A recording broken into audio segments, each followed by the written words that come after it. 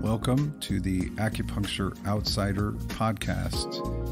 My name is Richard Hazel, and in the time it takes for you to commute to or from work, I hope to have shared something of interest about orthopedic acupuncture using motor points, trigger points, myofascial slings, neurofunctional acupuncture, segmental treatments, anything that crosses my mind that seems to be of interest. I hope you'll enjoy it.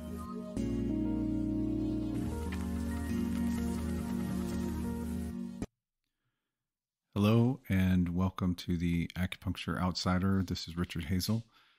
Today I want to talk about acupuncture needles, needle gauges in specific, really focusing on having the right tool or the best tool for what you're trying to accomplish. In orthopedic acupuncture, having the right needle gauge and needle length will be more important to you than if you're doing more traditional distal acupuncture. With distal, you can pretty much make do with any needle gauge that you have because you're really just trying to get a chi sensation in order for your treatment to have a good effect. And that really is often working more with the mechanoreceptors and the fascia, which you can often do at even a very superficial level. I know if you're doing some master tongue, there are times that you might be tapping the bone, but you can often, for the points I'm thinking of, you could do with almost any gauge needle. You will not need a strong needle because it's just a matter of getting to the right depth. In orthopedic acupuncture, we really have to think very three-dimensionally. We're not just looking at the surface of the skin and using anatomical landmarks to find a point and then just to tap a needle in deep enough that it will give a chi sensation and not fall over. With orthopedic acupuncture, we're targeting certain muscles, and those muscles are not always the most superficial of the muscles. And it seems the closer to the bone the muscle is, the more likely it's a dense muscle. A lot of our postural muscles that are constantly working to maintain our stability will be much denser muscles, and they have more more slow twitch muscles that don't fatigue, muscle fibers that don't fatigue. So they end up being very dense muscles. You'll notice things like the extensors of the neck and the low back, the extensors of the low back. Those muscles will be very dense. And if you're treating somebody who has pain, then they may be tighter even than the normal amount of tension and density. If you're treating someone who is older, very likely you're going to be treating muscles that are very, very tight, assuming they have not had an orthopedic acupuncture treatment before. Their muscles will be extremely tight and often ischemic, and your 40 gauge Sarin will just really not cut it. It's going to be very difficult to get a super thin needle into an extremely tight ischemic muscle. So I tend to use either a 32 or 30 gauge needle for most orthopedic acupuncture treatments. The 30 gauge needle is almost a must for most people with neck problems because of those neck muscles being so super tight. And really, it's all about patient comfort. If you tap your needle into the back of someone's neck and they have very tight neck muscles, which is most people who have neck pain, you're going to find that your needle may not get to the depth or into the belly of that muscle very well if you're using a really thin needle. I'm thinking of the semispinalis capitis on the back of the neck. And if you're using a really thin needle, you're going to get through what's most likely just the trapezius aponeurosis at the very back of the neck. You'll get through the skin and through that fascia, and then you're going to hit the semispinalis capitis, which is very tight, and your needle is going to bend, and it's not going to want to go in. And in order to save time, you'll probably choose to keep trying, so you don't have to go grab a different gauge needle, and you'll be moving that needle around and spinning it and really pressing, trying to focus on, intentionally guiding that needle into this tight muscle. And you waste a lot of time, and it could be uncomfortable for the patient to have you kind of rooting around trying to get a needle into the muscle that's giving them a lot of pain. If you're using a 30 gauge needle and you tap it and you guide it directly, you'll feel when you hit the semispinalis capitis, it'll feel a little more like cheese than butter.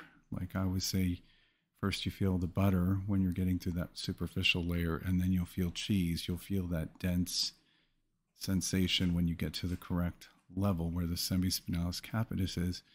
And then you'll be able to gently guide your needle straight into the middle of the belly of that muscle without the needle bending and without having to manipulate it. You'll just guide it in slowly. And I always, when I'm doing that, I'm telling the patient, you're going to feel the muscle cramp on the needle because it's so tight. It's going to have a reaction. It's going to cramp really quickly, and then it'll relax. And as long as you're telling people what to expect, they're not surprised. And if they're a little wary, they'll trust you more that you know what they're going to feel. So the same goes for things like the glutes. When I was working in New York City, I had a lot of patients who were bodybuilders. And bodybuilders have very dense, lean muscle mass. And I think, using performance-enhancing drugs will help muscle to develop very lean, powerful muscle without a lot of fat. And that muscle is more dense than the muscle that you're going to treat on your average patient. For glutes, I use the 30 gauge, 75 millimeter needles for most patients. It is true that the 32 gauge 75 can be sufficient for many of your patients. I feel like female patients often do not have the same muscle density that male patients do. So if you're primarily treating female patients, you could try with the 32. Maybe you could even get away with a 34 by 75 for some of your female patients. To not waste time having to go and get a different gauge, I stick with 32s, assuming they're going to be comfortable, and they are. And I'm not like promoting any particular brands, but my favorite 30 by 75 needle is a Peace needle. It's like butter. They just slide, they glide, they just feel really good. You do not feel the same sort of friction that I might feel on some other needles that I've tried. So that's my favorite, the Peace needles for the 75s. I use the Dongbang DBC Spring 10 needles for most of the points where I'm using a 30 gauge by 50 or a 30 gauge by 60 needle. That's just the sort of workhorse needle that I've been using forever, and I just feel comfortable with it. It feels good in my hand. I know how it feels, and I know the sensations that I'm feeling when I'm using the DBCs, because I'm just so used to them. And really, that's so important for orthopedic acupuncture. Like I said, we have to think in 3 dimensions. We need to know what layers we're going through and what we should be feeling. You need to know when you're hitting something that you don't want to push through. You have time to change your angle when you're guiding your needle in and you feel something spongy that's resisting you like a rubber band. I don't push through that. It's probably some vessel, and I'm going to more likely bruise the patient if I do that, or they may feel some pain. Generally, I'm very aware of what I'm feeling at each level, so I know where I am in the muscles. And so we're talking about glutes. Gluteus maximus is actually, well, I'll say on bodybuilders, gluteus maximus in the area that I usually treat it, that happens to also be the same area that they usually inject their performance enhancing drugs. And there can be a lot of scar tissue there. In that case, you're really going to need a 30 gauge needle. I wouldn't even try a 32. In fact, some of my patients who are not on any kind of steroids but work out a lot, I find when I've tried to use the 32s, they just bend like spaghetti on some of these athletic patients.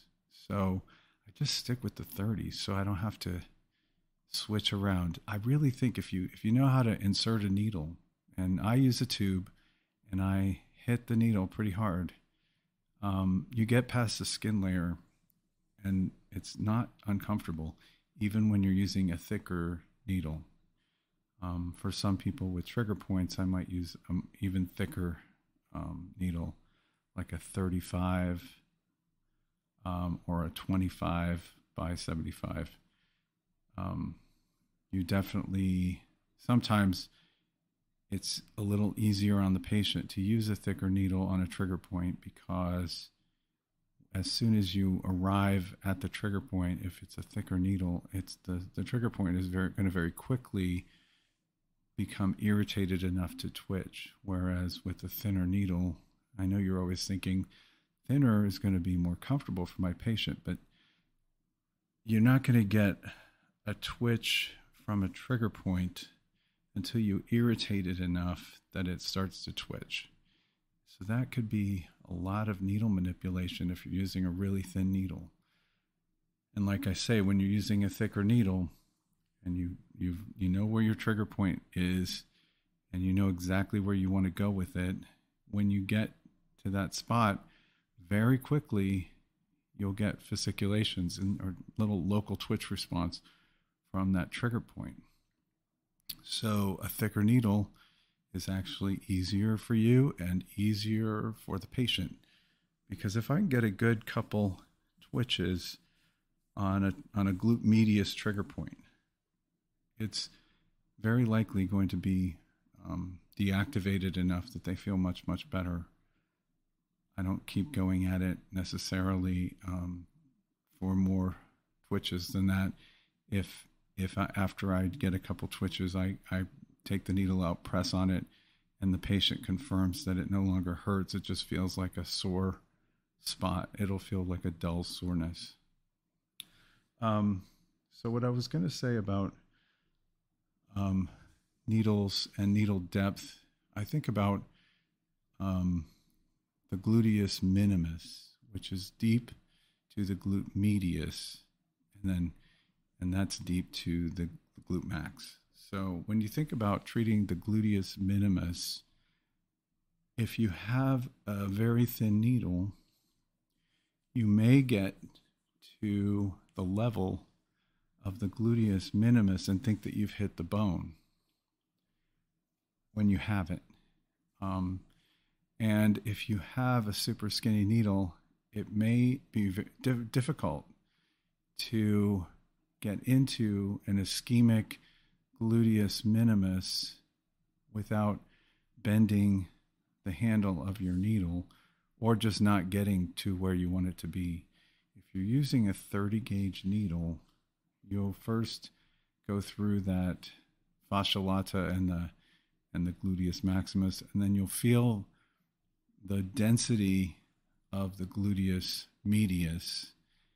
And when you get to gluteus minimus, I always tell the patient, it's just like automatic for me. I'll tell them, when I get to the right point, you're going to feel a dull ache because this muscle is super tight, and it'll be a little achy. And I always get that feedback. They say, "Oh yeah, they feel that." When you get to the gluteus minimus, it's a dense muscle, and if you're treating hip pain, you need to know how to treat gluteus minimus. When you get to the gluteus minimus, they're usually side lying.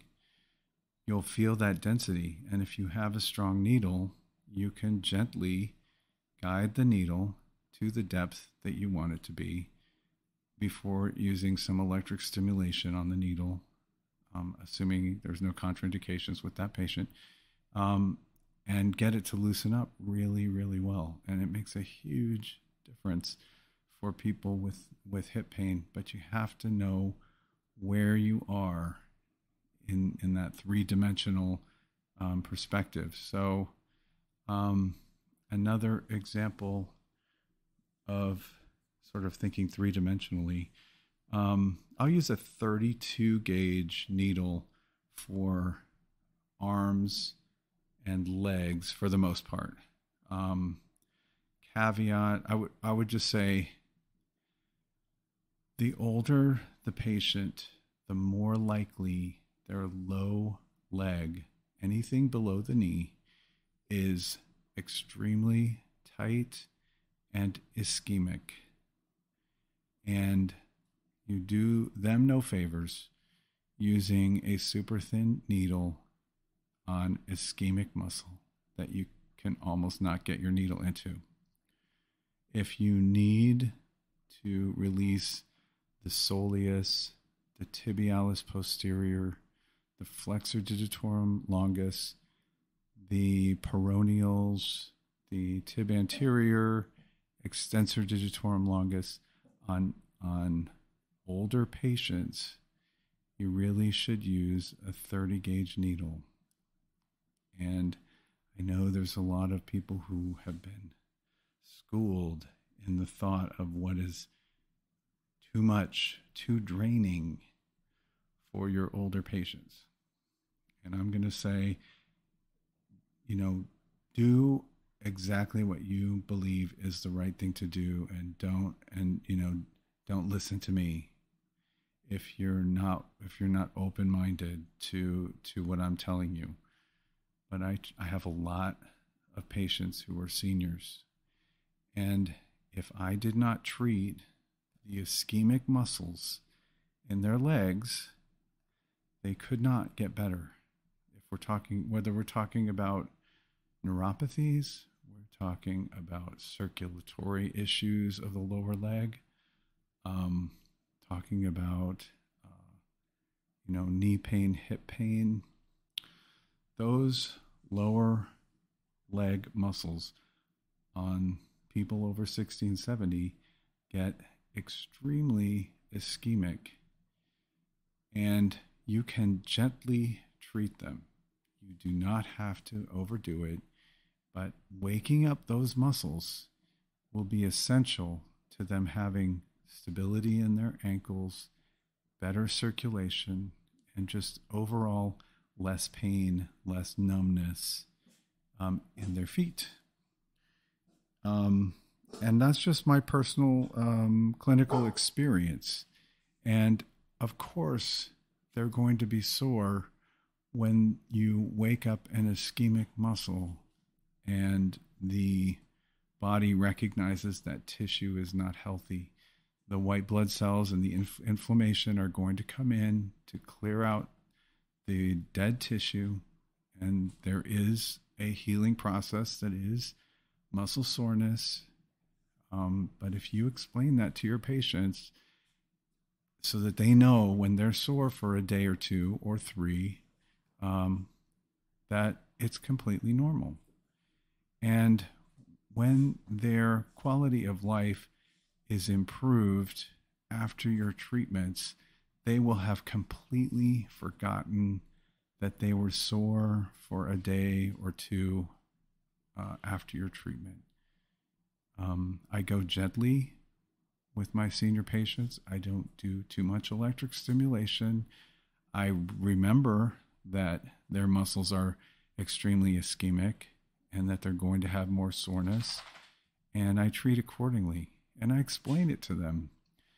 As long as you have buy-in from your patients, they're not going to be upset when they have soreness. And I really do ask their permission for almost everything that I do. I'll say, let's say we're talking about something in the low leg. Your peroneals are super tight. And I'll say, can you feel this? And they'll say, yes, that hurts. And I'll say, yeah, because you've had the remnants of your ankle sprain 20 years ago. And your ankles are not stabilizing because these muscles are super, super tight. So what I want to do today is get your ankle stability back. And I'll probably treat the peroneus longus, peroneus brevis, soleus, and the tibialis posterior just to start. Just get those woken up. And I might use electric stimulation for 2 hertz for a minute or two, but I might just, chat with them while they retain needles for 10 or 15 minutes. Actually getting the needle into the point will often be sufficient. You don't need to make it twitch. Just slide it in. If you know your points, you know where you're going, you're already going to get a bit of a release of that muscle. And then if you use your handheld point stimulator, like a Pointer XL or Pointer Plus, you can get a little bit of a contraction of that muscle, wake it up, get it functioning. Makes a huge difference for somebody who is dealing with either numbness and tingling in their feet or some sort of toe pain or heel pain, ankle pain. Maybe they even have hip issues. If you can't stabilize at the ankle, your hips are going to work harder to stabilize you. So ankles and hips need to both be functioning. So what I was saying was, like, for the low leg, let's say I'm not treating a senior. Let's say I'm treating an athlete. I'll use like a 32 by 50. If you're going to treat the extensor digitorum longus, for instance, which extends the toes, helps lift the foot, before you get to extensor digitorum longus, you have to go through the tibialis anterior. So you have to know what you're feeling. And the tib anterior could be very tight. So you're going to get through that layer. And then you're going to have to feel for when you get a little deeper into the extensor digitorum longus. Sometimes you get feedback from the patient. They'll feel it go down to their foot. But it's important to be able to know what you're feeling when you're needling. And having the right tools will help you. If you're using a needle that's too thin, it's just really hard to push past that density, that muscle density. And I think there are probably people who have the right treatment plan, but when they execute, they may not be getting the right depths. And part of that could be that they don't have the right tools. They're so afraid of using a thicker needle. Really, I think it comes down to not just thinking 3-dimensionally and having that sense of where you're going, but the confidence that you're not hurting the patient if you're using a 30 gauge needle. If you know how to insert the needle quickly and have confidence when you tap the needle, you will get past the skin layer quickly and they won't feel it. They really won't feel it. And I mean, I've treated so many acupuncturists as patients, and I get feedback from acupuncturists all the time about how it was not painful and how it was like, great treatment and gentle. And I use 30 gauge needles. So it's really all about insertion of the needle and knowing where you are in the anatomy, what layer you're at. For the low back, I need 30 gauge needles. You have to go through that thoracolumbar fascia, and part of that fascia is connected to the lats to get to the quadratus lumborum. So you need to know what you feel. You can push to depth at the lateral border of the spinal erectors and feel where the QL is, but you still have to tap the needle and get past those layers to get into the QL, the quadratus lumborum. And just a little tip, if you're looking for the motor point there, it's like one finger width above the pelvis, right at that border of the spinal erectors. And if you angle your needle slightly medially, like you're going a little bit under the outer edge of the spinal erectors, you'll get a great motor point location right there. But again, I'm going to use a 30 gauge for that. If somebody comes in with postural muscles that are causing pain, they're really tight muscles, you're not helping them to use a super skinny needle and have to keep just jabbing away trying to get it into that motor point. Use a 30 gauge needle. 32 by 50s for forearms and legs. For, like, when I say legs, I should say upper legs, hamstrings, quads, adductors. I'll use a 32. Psoas motor point, I'll use a 32 by 50, 32 by 60 even on some people. Glutes, I want a 30 or a 35 by 75 on almost all points for the glutes. TFL, I'll use a 30 by 75.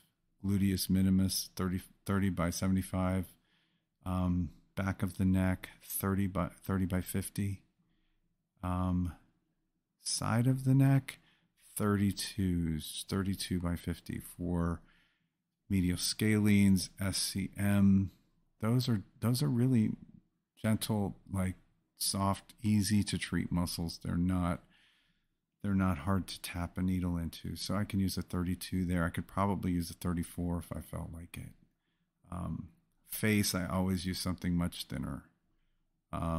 36, 38, because the face does not have dense muscles. Even the masseter is not so dense that you can't get a skinny needle in it. You could easily get a skinny needle. And who wants to bruise the patient? I'm going to use a super thin needle for facial points. But if you're using a short, thin needle, it's still strong. It's still sturdy. It's when they're the 50 millimeter length and they're a 38 gauge that they become like little noodles. So those are the suggestions I have for needle thickness. I made a couple notes here about things that I wanted to make sure I cover. Some patients have very thick skin. You may have noticed this. If you're getting a lot of stingers on somebody, because you have that day, right? Like you have a patient and like you put in a needle and they say, "Oh, that hurts," and then you ask them, does it sting, or is it, maybe it was just a quick contraction of the muscle and they think it hurts. It was a dull soreness. Um, but no, if it stings, it didn't get past the skin layer. And then if they tell me again that it stung, I'm going to switch to a thicker gauge needle. So um, I'm thinking about a patient where I was treating his upper trap, middle, and lower traps. And for those, I don't have to go deep on them. I want to stay really pretty superficial on those. So I use a 32 for those. But this one patient, his skin is so thick, and when I switched to 30s, it was like butter. It was so much easier for me, easier for him. And then it just occurred to me, like for him, I need to remember, you know, use a thicker needle because he has very thick skin, and if I want to get past that dermal layer where those pain sensors are, I just need a thick needle and just tap it and be done with it. Um, let's see. Oh, if you're treating patients, you want to stimulate the motor points of tight muscles for somebody who is pregnant or um, has a pacemaker, or for some reason you feel electric stimulation is not appropriate, or maybe you just you need to treat a friend and you're at your home and you don't have all your equipment, but you got a box of needles. You want to get a twitch from the motor point of the muscles that you're trying to release, just because it's going to release better. It is true that you can very likely put a needle into the motor point and retain it for 20 minutes, and it will probably get you some relaxation of that muscle. But if you want a quick treatment where you don't have to retain needles, get a twitch, and getting that twitch will be easier for you with a 30 or a 32 gauge needle. If you're trying to get a good twitch on a motor point with something too thin, it's a lot harder for you.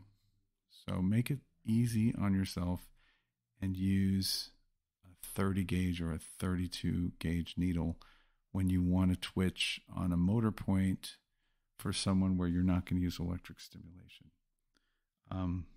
When I know I'm going to use electric stimulation, I very rarely am insisting on getting a twitch from the motor point. The exceptions might be piriformis, gluteus medius, and gluteus maximus. I really like to get a twitch on those. But if I'm treating then the hamstrings, the gastrocs, I'm not really worried about getting a twitch. I know where the motor points are. I tap the needle in, I insert it to depth, and I come back to it and test with my pointer. And almost always it's going to move, and I'm going to hook up the stim. It's just gentle. It's like the gentlest thing. If you can just know where the points are, put the needle there, and come back with your electric stim to treat it. But I do treat, the reason I get a twitch on the piriformis, gluteus medius, gluteus max, especially the piriformis and gluteus medius, you're probably getting a 2-for-1 if you get a twitch. You're going to release a bit of trigger point, some myofascial restriction, as well as resetting the muscle and the nerve muscle communication by stimulating that motor point. So it's like a 2-for-1. And you'll find in the glutes, everybody has trigger points in their glutes. Trigger points in the glute medius, and piriformis is very often full of trigger points. So I'm trying to think if there's another one that I like to get a twitch on. Coracobrachialis is another one. Coracobrachialis is kind of like the piriformis. It's like full of trigger points and often getting tight and often causing pain. So a nice twitch on the coracobrachialis is good when you're treating anterior shoulder pain. And as far as trigger points go, 30 gauge all the way, sometimes thicker. Everyone will have their own preference for needles or needle brands, but I definitely would say a 30 gauge needle for trigger points. Trying to think, there is a brand from Wabo, Silver Star. They'll make a very thick gauge acupuncture needle, 25 gauge, 75 millimeter needle. And every once in a while, they come in handy. If you're treating a gluteus medius trigger point on somebody with dense muscle, that 25 gauge needle is going to be perfect. You get to depth, you get there quickly without it bending and twisting around like spaghetti. You get directly into that trigger point with accuracy. You move it a couple times, you get a twitch, you take the needle out, and there's no blood shooting out. There's no black bruising. The person feels improvement. They feel less pain. They didn't feel pain from the needle being super thick. They have no idea that you just used a 25 gauge needle. All they know is they got a twitch and they feel better, and you didn't have to abuse the tissue until it twitched. And you may have noticed, if you're working on trigger points a lot, you know that the older the trigger point is, the harder it can get to get it to start twitching. I know if I'm working on a trigger point that's more than 10 years old, if I'm needling it and it just barely wants to twitch.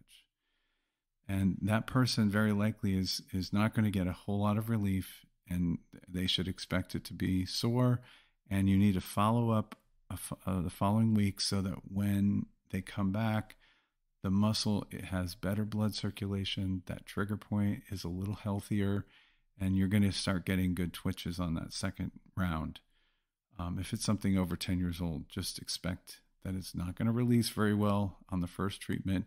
Give it a good week to heal, and the next time you see them, you'll start to get the good twitches that are going to release that trigger point and get them the relief that they're looking for. And again, I'm going to use a 30 gauge needle. Let me think if there was something else. So,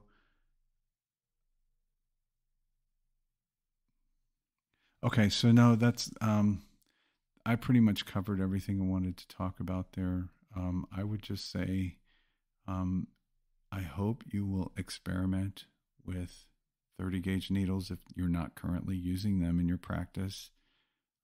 If you're treating glutes and you're not using 75 length or longer, there's a good chance you're not ever treating to the right depth for a good gluteus medius or good gluteus minimus release. I highly recommend you get the long 75 millimeter needles. If you have not been trained in person, this is a difficult thing to learn if you're not learning in person, because it's all about touch and sensation of what's at the end of your needle. The density changes as you get to different levels. So I really highly recommend that you train with somebody to learn how to properly treat motor points and trigger points. It's just not something you're going to pick up well from a video. That's like so two-dimensional. The three-dimensional aspect of it can only be experienced in person, and you really want to have somebody to ask questions and someone who can show you and explain it to you and confirm what you're feeling when you're getting there. I remember many times teaching treatment of the semispinalis capitis in seminars, and when somebody wasn't quite getting it, I would come over and I would feel what they were doing. They had gotten past the trapezius aponeurosis on the back of the neck, but had not really gotten into the belly of the semispinalis capitis. So you just show them, you just needed to go 1 millimeter deeper and you'd have been perfectly in the spot you're looking for. And that changes everything for somebody. They They start to grasp it. They have confidence. Their partner feels the improvement when they get off the table. Those are the really key things about doing a live seminar. I'm hopeful that in 2022 we'll be doing many more live seminars. I'm optimistic that that will be happening. We'll see what happens, but if all goes well, I'll be seeing some people in Amsterdam in March, and I'll be back in Poland in May. And if things are going well, then we'll do something here in the States and in New York. Dan Dominguez and I will probably do something live in New York sometime in 2022, assuming everything is going well with COVID. So that's it for today. Thanks for listening. If you want to follow me on Instagram, it's Rich Hazel, and my email address is rich@richhazel.com. I look forward to hearing from you if you're having successes that you want to share. And that's it for this week. Have a good week.